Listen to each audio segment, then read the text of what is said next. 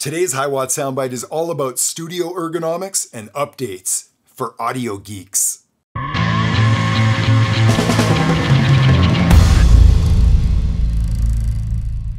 Well, am I ever excited about today's session? Last weekend, I officially retired my old DAW. So my 2013 iMac, I put it out to pasture and I made space for my brand new rig.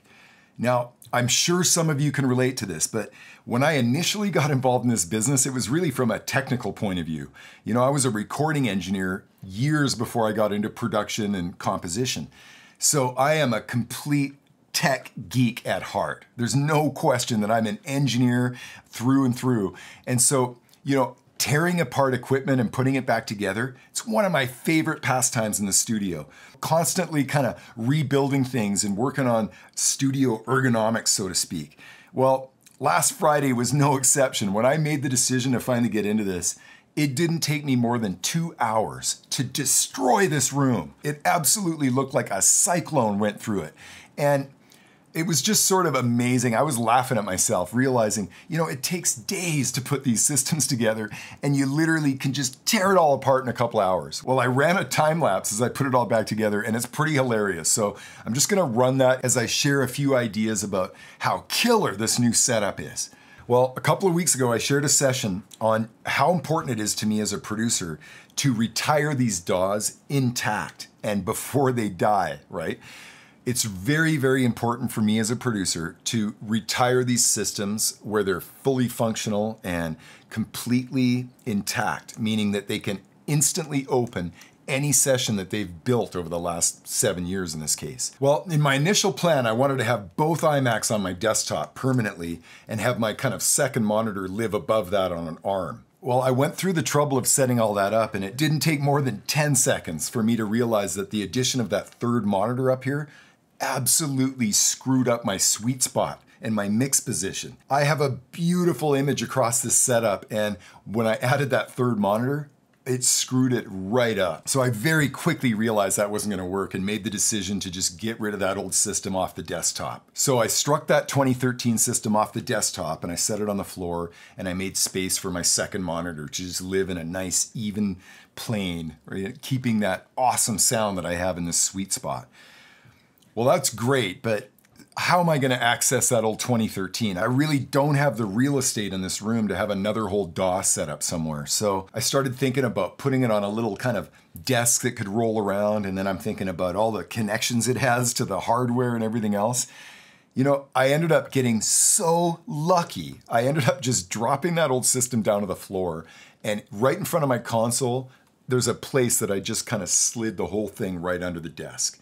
So my old 2013 iMac is literally sitting on the floor, and anytime I need access to it, all I have to do is simply get up, fire the thing up, and then come back and screen share it from my current system. Well, I've been working on it this week, and it is absolutely awesome because that old system has essentially disappeared from my room, but I have immediate access to it, and it's all completely connected locally still, right? It's got its interface connected on my patch bay. It's got all of its iLocks in place and everything. In fact, I'm gonna take a second right now and we're gonna fire it up. Let's do this.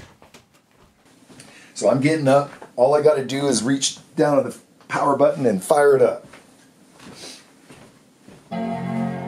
There it is. You know, I actually have to get up out of my chair to go use that Mac. It's a good thing. So if I click on my network here, I'll see my iMac, my old one. I can hit screen sharing. It's gonna let me come right in and go in as my registered user. And then boom. And we're in. Okay, well there it is. So yeah, this is certainly not new technology. I mean, screen sharing has been around on Mac OS for a long time, but this works very, very well. You know, this screen feels like it's directly connected to the system. There's no lag whatsoever. So, you know, this is my old system. I can do whatever I need to do on this system, and immediately I can just go up and exit full screen, hide screen sharing, and I'm looking at my regular Mac, right? So cool. Well, I've got to share a little bit of a misstep and a bit of an oversight on my part when I initially started to go into my kind of transition into a new system. I realized very quickly that in transitioning to the brand new iMac and the latest operating system, I'm gonna have to update the firmware of the hardware that I've got connected to it. The fact that Universal Audio supplies us with a firmware update so we can continue to use their hardware is awesome. There are other companies out there that literally just drop support and literally will not even have a piece of hardware work with a new computer. So I'm not complaining for 1 second. It's just that it really threw a bit of a horseshoe in my plan because I like to retire my systems intact.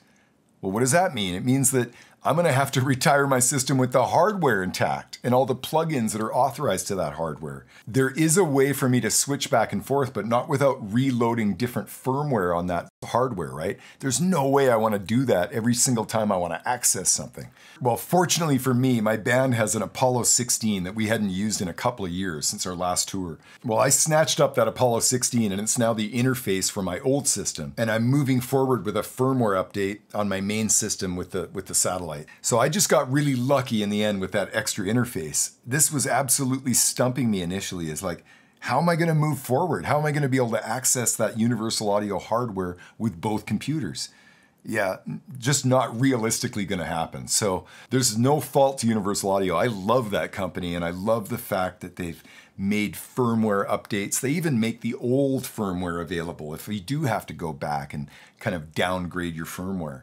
You know, what a great company that makes it really easy to do all that once you're signed in with your account, right? So as an engineer and a total audio geek, this is the stuff I absolutely love getting up to. You know, dialing in systems and having to problem solve, come up with new solutions and really just always working on your ergonomics in your studio, creating a production space that's all your own. I'm just really excited. And I hope this inspires you to maybe have a look at your own setup and maybe there's a piece of technology or something right there at your fingertips that you could take advantage of that will get you like 1 degree more efficiency or 1 degree more awesomeness in your killer setup.